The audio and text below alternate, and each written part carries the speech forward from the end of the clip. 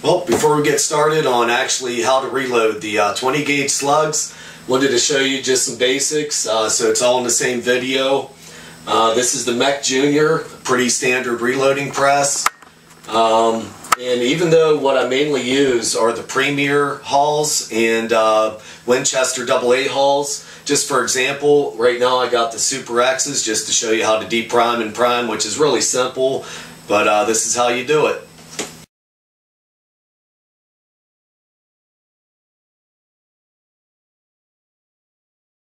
Before we get started actually doing the reloading of the shells, wanted to just go over a few things about the lead, the casting, the workbench. So the workbench first, a lot of ins and outs of doing it. A lot of people will say do this, don't do that, but it's going to come down to your own preferences, your own situations you might be in. Oh, there's Katie or Bagel again. Alright, there's your scratchings. She can't get enough scratchings, I tell you what. This is one dog that craves attention. I know pretty much all of them do, but we never had a dog like her that just, oh my, she wants scratched and petted almost 24/7. Alright, that's good. Yeah. So again, with the workbench, for me, I brought this level up as high as I did. It allows my knees to come under because I'm in a wheelchair. We didn't just use nails and screws. When you're going to be using your press, you're going to be coming up and down hundreds and thousands of times. A lot of stress, in and out, up and down. So what we did was we used 4x4 posts, 2x6 boards. We didn't just nail it together, but after we nailed it and just held it in place, we then came back with 3/8 carriage bolts and tightened her down, and as the wood dried we came back and re-snugged the nuts up. Now to the lead and the casting, it's getting harder and harder to find your lead for casting. A lot of people used wheel weights, different things from x-rays, and I've seen all kinds of things on the internet about it. What we were able to do, and we were very fortunate to come across, is at our local recycling place, about 15 minutes from us. They're about the only one in our area that will sell to the public, whereas most of them, they will not resell anything. Anything that you bring in to recycle, they pay you so much per pound, but they will not sell it again to the general public. They have people that are contracted with them, and they're the only ones who have access to it after you turn it in. So we've asked many of them why they won't resell to the public, and they will not give us a direct answer. So you can kind of imagine why they're doing what they're doing, and so ain't much you can do about it unless you want to buy it off eBay, but then you got a pretty expensive process of just buying it by the pound, how much the shipping is. Some sellers will sell it in a flat rate shipping box, others won't. And we've been selling on eBay for over 4 years, and we know that in the last couple of years USPS and FedEx give an online discount when you sell on eBay. So say you have something that ships for 20 bucks, we've had the reduction because doing it on eBay and online from USPS, that was easily 4 bucks off of that. Well, onto the casting. Like we said, this is the Lymans 20 gauge 350 grain Sabot, and again, you're gonna have people that call it a Sabot, a Sabot, and there might be a couple other pronunciations. Just for here, we call it a Sabot. So here it is. You're gonna have your bottom pour spout, at least that's what I have, is the Lee 20-pound pot. And you're going to get your mold up to temperature. It's going to take maybe a few times to get it hot to where when you pour it and release it, it's going to fall out easily. And with this particular mold, we had a lot of problems in the beginning because Lymans failed to give us any instructions. Now they're good at telling you things like how to care for it, how to prep it for your first castings, what lead to use, what not to use. But when it comes to actually casting the bullet itself and the technique, we didn't get anything with it. We bought this brand new. There is either ballisticproducts.com or Missouri Bullet, or I can't remember that other name, but it was brand new. We opened it up. You can see the person, you know, who put all this together, their signature and work number, and here's the instructions. Well, so-called instructions. And on this whole set of instructions, there is nothing on it that tells you how to actually cast it and what technique you got to do to get it to work right. Now, they might say, or other people might come on here and comment and say, well, there's plenty of videos, and so that's why Lyman didn't do it. And we totally disagree with that. There's no reason why the manufacturer of the mold cannot tell you how to use this. Lymans has been around for decades. They've been known for their quality, well, just about any reloading supply they make, and so I see no reason for them not to let us know how to use this. And when I'm talking about using it, I'm referring to, this one has the little extra piece here. I forget what it's called, but that's it right there. You're going to close your mold, stick this in, and then on your little E-clip there's a gap in between there that has to fit where the bolt or the little screw is on the bottom, and then rotate it to hold it in place. Close the sprue plate, and you're going to drop your lead down in. When it fills up, here's one of the keys, and since there's no instructions from Lyman on how to do it, my wife went up and found the video, and we found two of them. One was by Fortune Cookie and the other was by Elvis Ammo.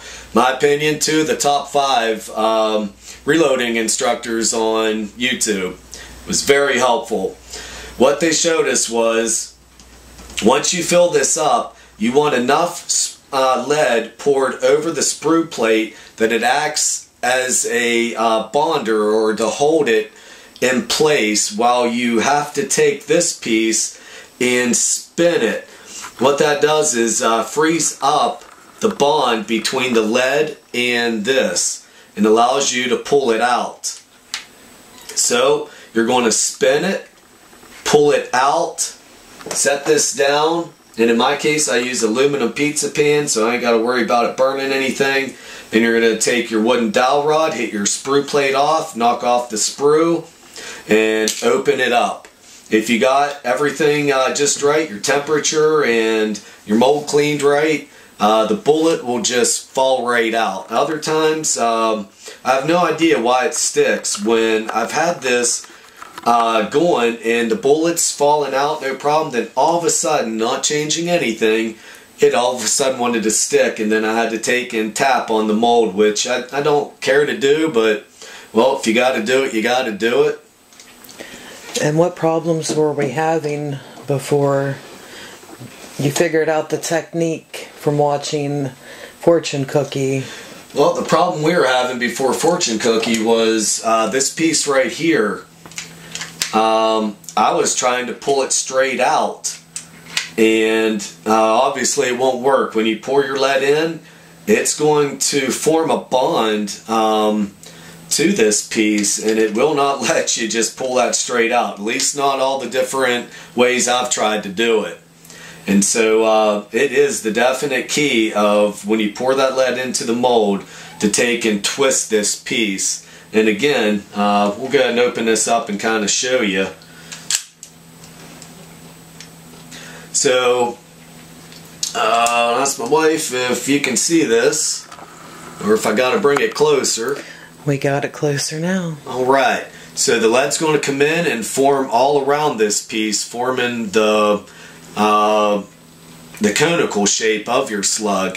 And so when you turn this, the slug should stay still and then this will release from it. And that's why I was saying earlier to pour a little bit of extra lead on top of here, and the lead bonding to the sprue plate is what helps hold the slug in place, that when you spin this piece, the slug just don't keep spinning inside your mold, which oh, you'll start pulling hair before long because you can't figure it out.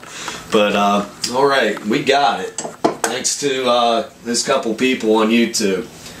Tell you what, those people go through a lot to make these videos, and just the ins and outs, and people asking questions, them coming back on and answering them, and then even creating more videos based on people's questions. And I really like Fortune Cookie and Elvis Ammo.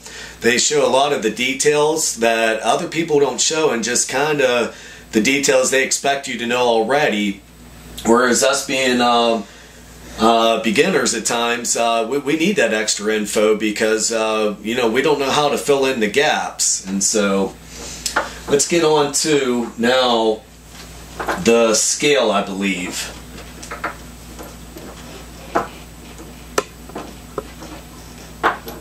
Now the scale,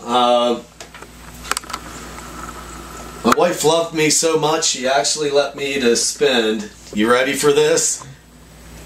$250. Now, we were on a budget, Social Security disability, so it's not easy. We're literally counting every penny we got.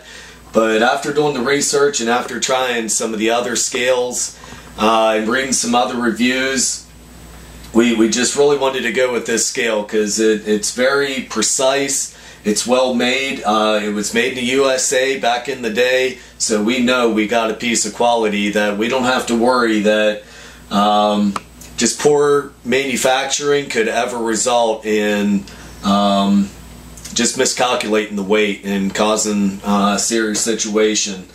So this is the RCBS 304 scale, some people call it, and it might actually be called also the Dial-O-Matic. And this is a double beam and goes down to, I believe, the 1/10 of a grain. So what I did first, oh, I should show you also, before I get into that, let me show you the Lymans load data, because this is actually what I'm using here. I'm not using online recipes and such. I actually wanted to use what is definitely guaranteed to be the load for it, or at least one of the recommended loads for it. So right here is Lymans 4th edition. This is the one you do not want to buy. Even though it fooled me and many others by showing the Sabot round right here in a colored picture on the front cover. And down below, it actually says the most up-to-date loading data available. Complete data listings for steel shot, buckshot, and slugs. Excuse me.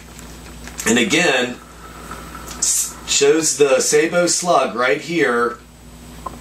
Doesn't show a Foster slug, shows a Sabot. Says in capital letters down here, the most up-to-date loading data available. Complete data listings for steel shot, buckshot, and slugs. But when you search through the book to find it, the Sabot slug is not listed whatsoever. But the Foster slug is. So why would you show the Sabot slug on the front cover and no picture of a Foster slug, say that it's got complete load data for the slugs, but then only give load data for the Foster? We called the company, and with like other companies, if you call and ask why and why not, they just responded by saying sorry for the inconvenience and just confirmed that it does not have load data in it for the Sabot, but would not give an explanation as why. They pictured it on the front, said there's complete load data for the slugs, and then never gave it. So this was $25 that we just had to pretty much just swallow, and well, at least now we learned a lesson. Now this is the Lymans 5th edition. Let me say again in case I didn't. This is the Lymans Shot Shell Reloading Handbook 4th edition. Okay, and now this is the 5th edition. The only way that I knew this had the load data in it that I was looking for was I went on YouTube and I found a video. The guy was doing 12 gauge Sabot rounds by Lymans, and he said he used the 5th edition. So I let him know the situation with the 4th edition, and he told me that definitely the 5th edition has it. He actually went through his book for me and found it and confirmed it, which I really appreciated him doing that. And so the odd thing is, nowhere on the front does it say it has the load data for the Sabot or show a picture of it, but in this case their 5th edition actually has it in it. So I'll go to that page. I believe I got it marked here.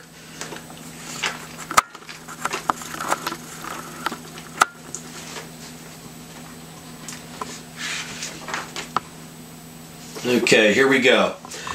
So on page 392, I'll wait for my wife to focus in on that if she can.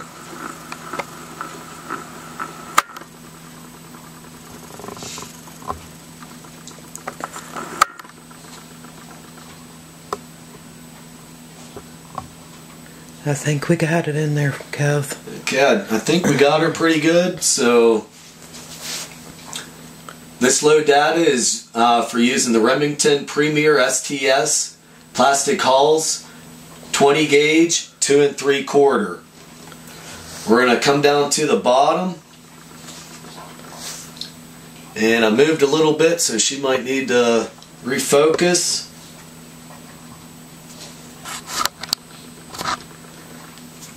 There we go. So we got down here at the bottom 350 grain Lymans Sabot Slug for the fold crimp. And what I liked about this is I always use 800X. That's the high score IMR 800X powder for my shot shell loads. And in this case they're saying to use 21 grains for the charge, Winchester 209 primers, and Winchester WAA 20 wads. Based on this, you're going to get, it looks like 1,460 for the velocity, feet per seconds, and 10,800 PSIs. Okay, I think we can go ahead and continue on. I'm going to set these, let's see, over here. And, okay. So we got our powder.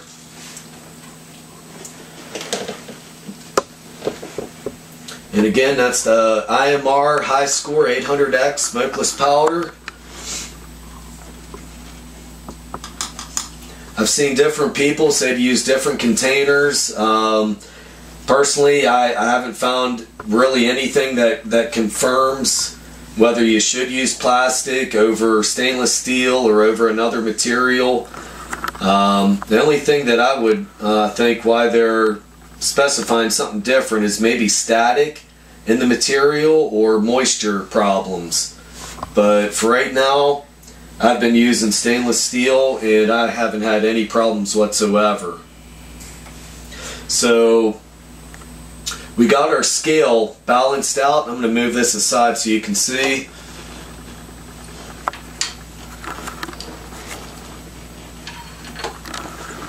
One of the key things when you have a scale like this, you're going to want a level surface. In our case, the floor was poured at a slant, so if it ever flooded, the water all aims toward a drain we have. So when we put the workbench in, although the workbench itself is square, we still had to come underneath of it, put in shims, and make the top here level as can be. So that means our scale is level, functions more accurately. We got the balancer adjusted out. All of our slides here are slid all the way to the left. The dial is on 0, and as you can see, the pointers are almost exactly lined up to each other. Now, the load data said to use 21 grains. We've already loaded about 10 of these and took them out and shot them. And I tell you what, those things kick like a mule. I'm not the biggest person, but even my dad, who's, you know, twice the size of me, took and shot those. Wow, it gives too much of a kick in our opinion. For us, all we're using these for is home defense rounds, and we love to go down back, and we got a TV that blew up. Well, we're going to blow it up some more with our shotguns. So we ain't too concerned with precision, accuracy. We're not in competitions with these. We're not hunting big game or deer at, you know, long distances. And so instead of using 21 grains, we went down to 20. It might not have made a whole lot of difference, but we're hoping it just reduced the kick a little bit. So what I did first was I set my first slide here to 20. And so it's 20 shown through the window, and it's fell evenly into its notches.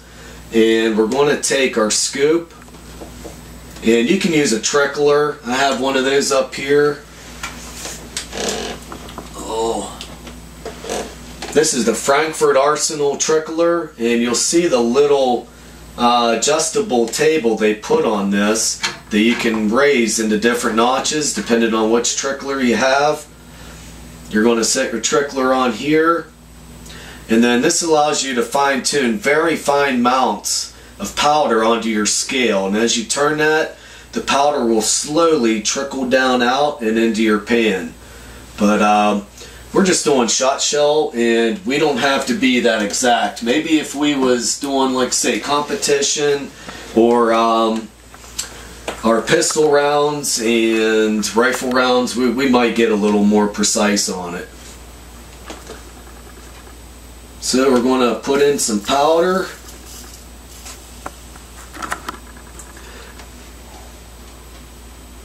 And we see, excuse me, that we're just a few hairs below being 20 grain.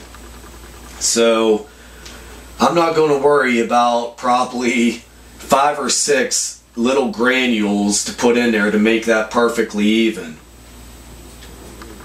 And so what our charge is going to be is the Lee 2.2 cc powder scoop. So what I did to find that it was the 2.2 cc, after I put my powder in here and it came to 20 grain, I went through all my scoops and I poured the powder in them until it filled the scoop up closest to the top, and that's the scoop I use. Okay, I think we can set that aside for now. I'm going to set this back on here.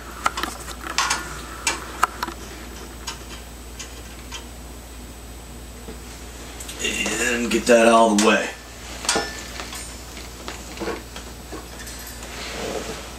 Okay, now on the reloading press, even though the book recommends, and rightfully so, using the Premier STS hulls by Remington and the Winchester AA hulls, I got the Super X hulls just to show you depriming and priming. But I don't recommend using these. There's going to be variations of the hulls. Some have a solid hull, some have an insert down at the bottom, some have high brass, some have low, and you just gotta, if you got particular hulls, you gotta look up if that's recommended to be reloading with them, or if they're more of a one-time use and throw them away after you're done. So we got the Mech Junior here. It's set up for 20 gauge, and I've seen some people set their hull down on the base first and then bring down the handle. I've seen when you do 250 to 500 of these shells at a time and you get in a hurry and want to get it done, you don't always place the shell exactly in the right place every time. And sometimes when this comes down, it'll cock the shell sideways. And even though there's a starter on the deprimer, this doesn't always line itself up. Most of the time it will, but I've caught a few times that it got hung up. So what I like to do is shove my hull right up into there and then pull down. You're going to give a moderate pull. It drops the primer down into your catch pan. And of course, there's what you get. You get a hull that's been deprimed. And so we're going to go on to the second stage here. These are the Winchester 209 primers for shot shells.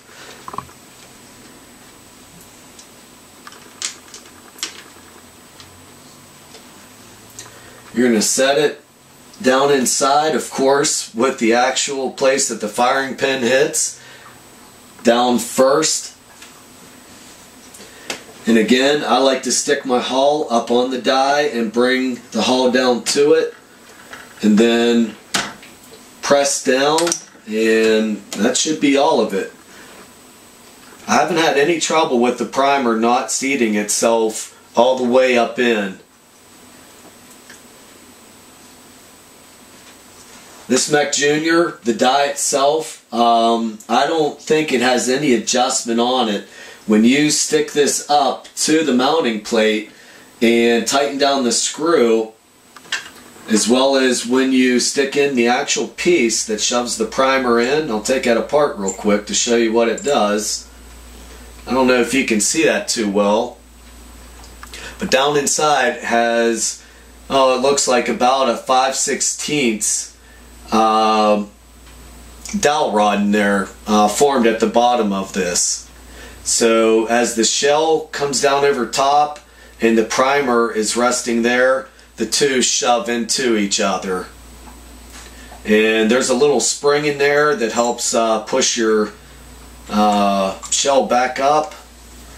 And so there is no adjustment to that. And like I said, even though there's no adjustment, they made it just right to where it presses that primer in, seats it evenly every time.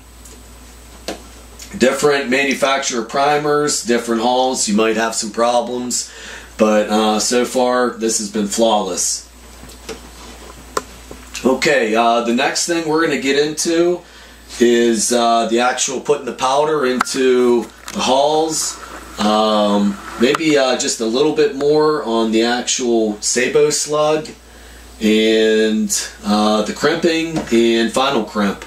So we're going to reset up the camera from a different angle so that you can see from this side where we're going to be doing most of our work. Alright, we're set up with a new camera angle here. We can see from this side what we're doing. First I'm going to start off with, a lot of people are going to ask probably, why ain't I using the powder charger up here that was made to drop pre-measured amounts of powder down into the hull. First, I'm going to take this off here. I'll pull this down so you can see. This ain't the original charge bar that came with it. The original Mech Junior charge bar, if I can reach it, I'll show you the difference.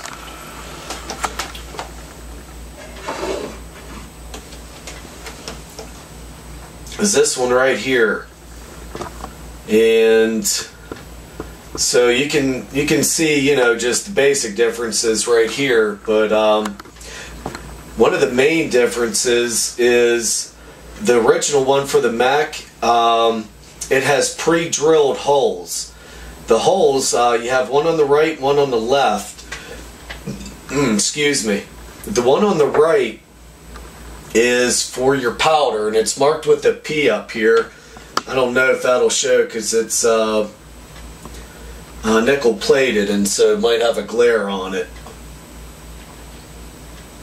and the one on the left has an S, so that's for your shot. So you'd have your lead BBs or lead shot up in this container, and your powder in this one. This is a powder baffle. We can get into that another time, but since we're not using shot and we're using slugs, well, this use for this is eliminated. And back to the charge bar. Some of these I've even seen that sell different bushings. The different size bushings allow different amounts of powder for whatever application you're using. Myself, I don't like the different bushings you gotta have and the different sizes. It makes it nice with this charge bar here that the dowels on the end actually slide these two bars in and out. That creates larger and smaller spaces, and so the more you open this up and draws this back, the more powder or shot that's going to drop in it and give you the same load each time. This one here, what we liked about it, wasn't very expensive, and it's made in Canada. It's not made in Taiwan, Hong Kong, China, and aside from Germany and the United States, we have found things we bought from Canada were actually quality made, not just the workmanship, but the materials in it too. And so I was very satisfied with this. Now, to the problem of why I don't use this also for the powder right now is I'm having problems with the Mech Junior and this charge bar.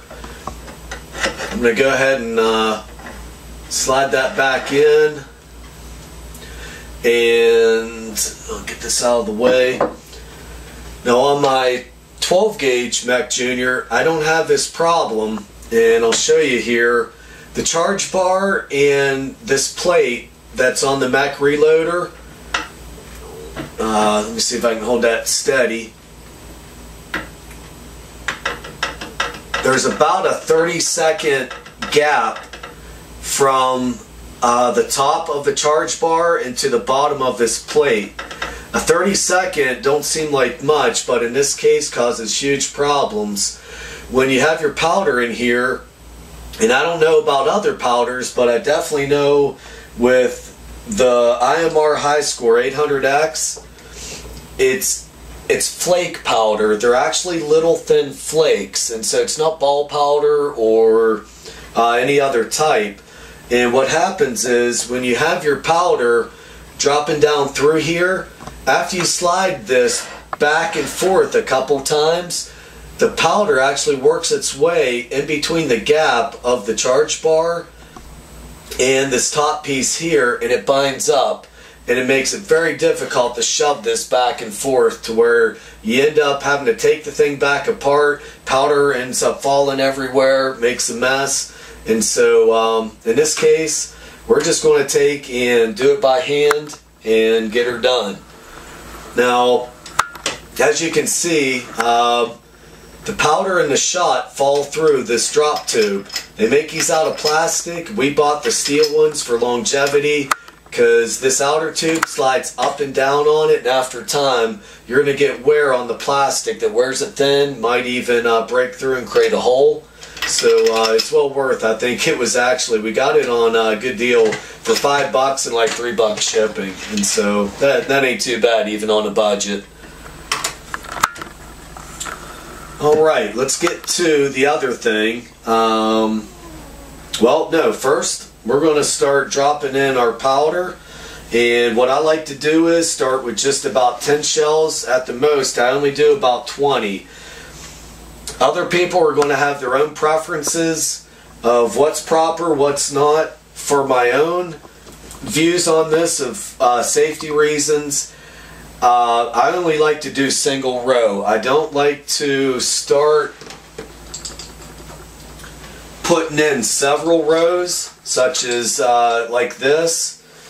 What that creates, what I found was, as you start going down through, if you start going side to side, you can lose track of which one you just charged, and you can end up worst case scenario, double charging a shell. If you don't charge a shell and you skipped it, well, that's the best case scenario. But putting a double charge in, you can destroy your gun. You can have people hurt that's around you, or even hurt yourself. And so this is, in my opinion, one of the most crucial points to make sure that each shell only gets one charge. And so that's particularly why I just only do one row. I can easily keep track of what shell I was on, and I'll show you just my technique, which like I say, others are going to do it differently, and some will criticize, maybe not criticize, but it'll come down to when you reload yourself, how secure you are in your method, and always getting the right load each time. So we're going to take our little funnel and our powder scoop, and now before I go to grab another scoop of powder, I always move my funnel in the next one that needs to be charged. This way it always keeps it in line to which one just got charged and the next one that has to be charged. If you get out of sequence, it can start creating confusion. Things also, like if the phone rings or your dog bothers you right in the middle, or someone comes to the door, you can get thrown off at where you was just at. And you can see I give it several taps, and mainly two reasons: to make sure all the powder came out of the powder scoop, and the funnel itself on this particular one, the hole in the bottom is so small that with this powder it'll sometimes bind up in there, and so I always give it several extra taps to make sure all the powder fell out. What'd be nice is if they made a see-through funnel, and then I would know every time I lifted my funnel back up that all the powder has dispensed. They might make them, but myself, I haven't come across one yet, so this is just the next best thing. Oops, and I lost track of which one I was on, and so gotta take a visual inspection, and looks like we are on number 5. So, nope, my chair's wandering on me. You're locked down here. So we just did number 5, and alright. You know what? I think that's good enough. You can see some of the ins and outs, and so let's get to the next step. My wife already got a bunch of wads out. The Sabot Slug set in them, and as we said earlier, the load data shows to use the Winchester WAA 20 wads, and it's right there at the bottom of the bag.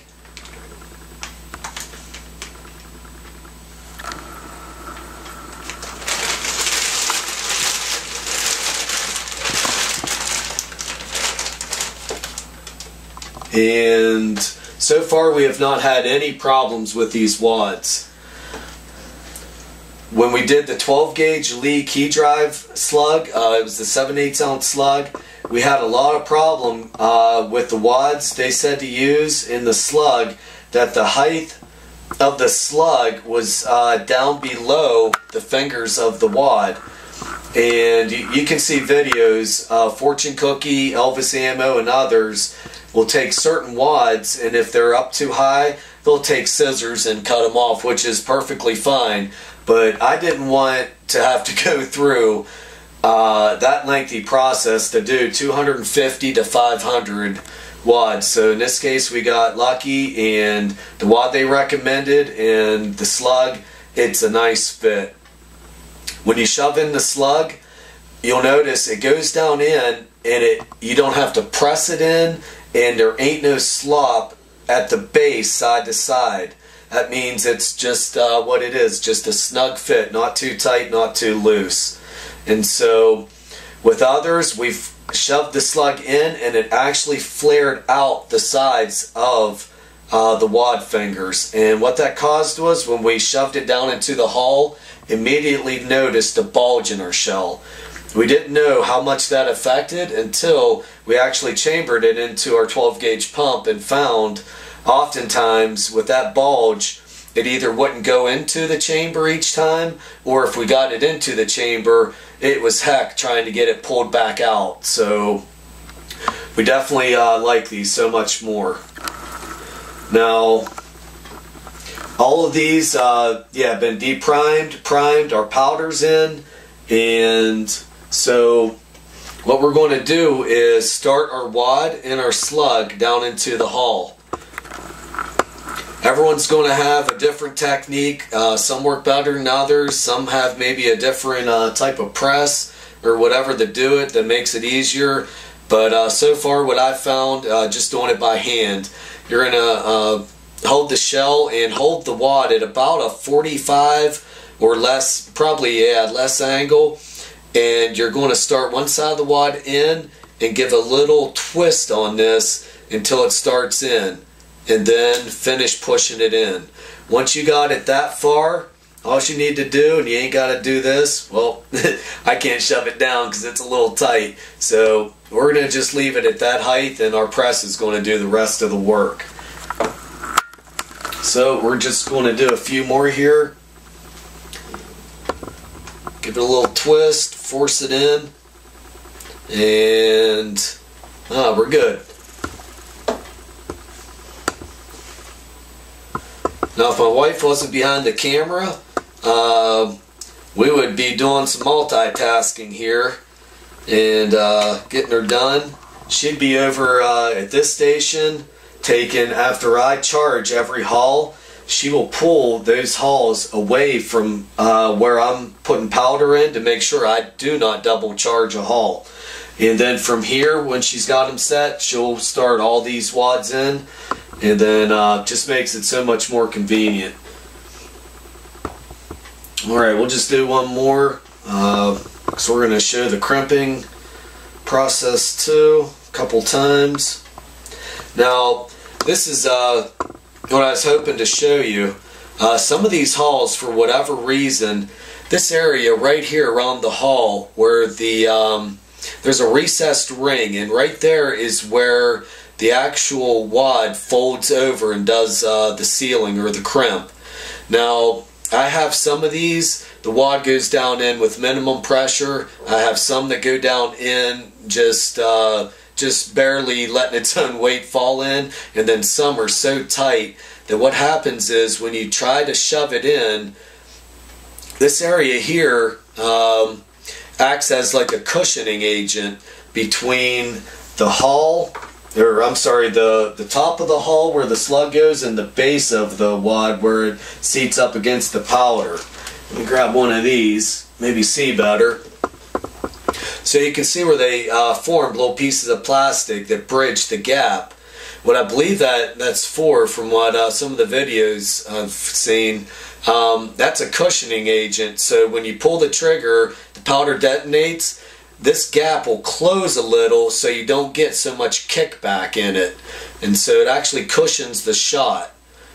But what I found with these Winchester AA-20 hulls is that area in between is, in my opinion, formed just a little on the thin side, so it doesn't make it just rigid enough so that when you have hulls like this that are a little tight, when you try to shove it in, that area that I was talking about starts deforming. It'll kink off to one side or it'll flare out, and then it just deforms it, and it no longer is at the same length. It's actually kind of crushed a little bit.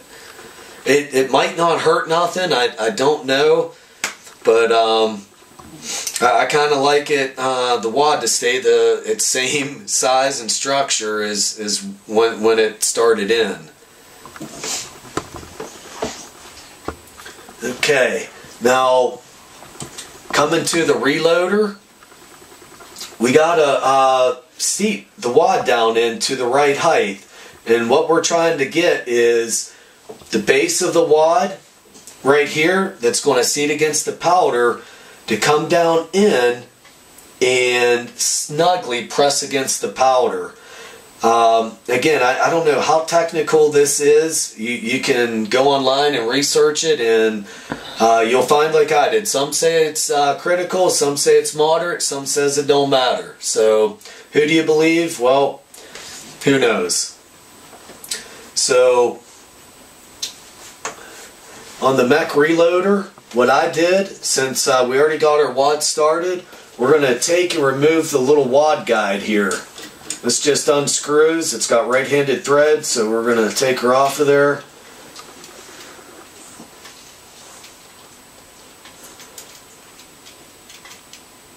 This piece here is for when you have shot shell. What's going to happen is, and I should have left that in, but I'll just show you real quick. This is your third station. You're going to be seating your wad down in after you've pulled this down, and it releases your powder charge down through the tube and into the base of your shell. Then you're going to take your wad, place here, and it's going to shove it down through the little fingers and into your hull, and it's going to seat it down against your powder. Left, up in your top of your wad is your shot shell that's going to also, like we said before, come down through your charge bar, down through the tube, and fill up the top of your wad. But we ain't doing that, so we're going to set that aside. And this is what I use to seat this down in. So far, it's worked really nice. Oh, before I do that, I am going to say, back when I was talking about the hulls not going down in good, let's see. Right here, of course, is your depriming station, and on your deprimer pin itself has a flared base that goes up, and that's what helps guide it into here. Now, when you shove your hull up on this, it's not a real tight fit. It's barely even snug. In some cases, it's even got a couple thousandths play. So that's not much of a help, this coming down and opening that back up far enough to allow the wad to just easily be shoved in. No different than the primer. You can see how easy this just goes up and down. And so that's not really flaring it out that much to help expand the plastic back out to where you can get the wad in easily. So bring her in under there. We want our slug, it don't have to be perfectly straight, but you want it somewhat straight so when it starts down in, it don't start cocking sideways and getting all cattywampus. So we're gonna press down, and this is spring loaded. So what happens is when you put a certain amount of pressure, the spring starts collapsing, but you'll notice the pin didn't keep going down, or the die didn't keep pressing down. Then all of a sudden, with a certain amount of pressure, the spring will pop open and shove the slug in a little bit further. Now, it's not an exact measurement on this or a setting that you just pull this down all the way till it stops, and that perfectly seats it. You got to do some trial and error, and in some cases look at the slug each time to see if it's went down as far as it should. So what you see me do, I only shoved the slug down in about a 1/16 of an inch from the top of the hull. So what we want is the top of the slug to come down below the little crimp line here, and it should be down below the crimp line by about I'm going to say about a 1/16 of an inch. It won't hurt if it comes down a little further. I haven't had any problems when it's come down a little further. The only time I've had problems is when the slug's up way too high and you go to do the crimp process. It can cause a little bit of trial and error and having to reset the slug down in a little further. So let's get that down in where it should be. Just go easy. That didn't do her. That one did. Okay. Now when I shake that, I can't hear any the powder shaking around, so I know the base of the wad has seated snugly against the powder and shoved out all the air. Whatever else, I don't know if that makes a real big difference. You know, whether actually shooting a slug or for long-term storage, but I like it snugly against there so I don't hear no powder. I don't hear no powder shaking around. And so now we got our slug in. It's right down below that little crimp line, and we can go on to crimping. First, I'm going to do a couple more of seating the wad in the slug.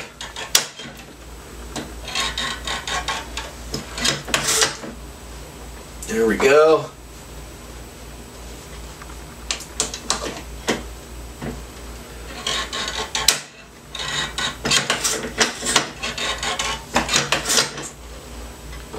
Okay.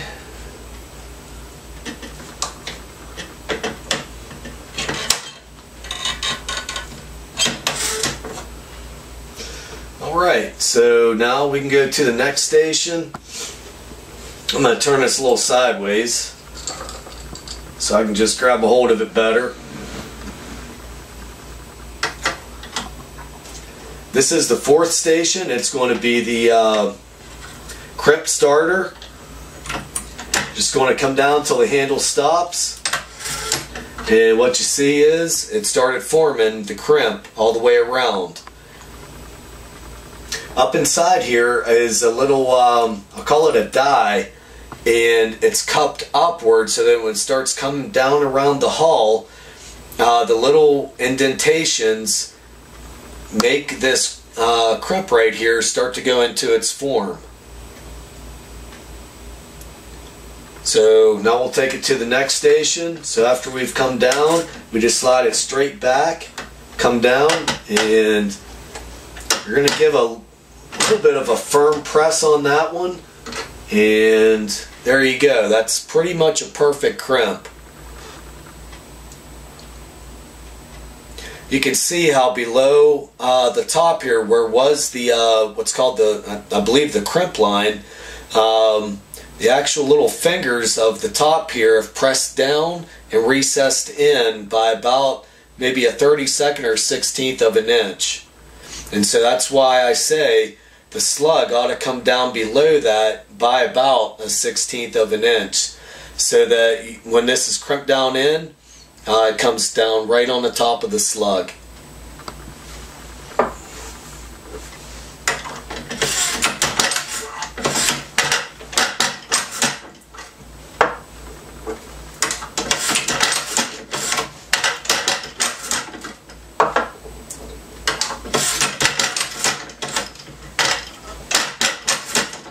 Alright, it don't take long at all, and you can see that's a pretty nice crimp.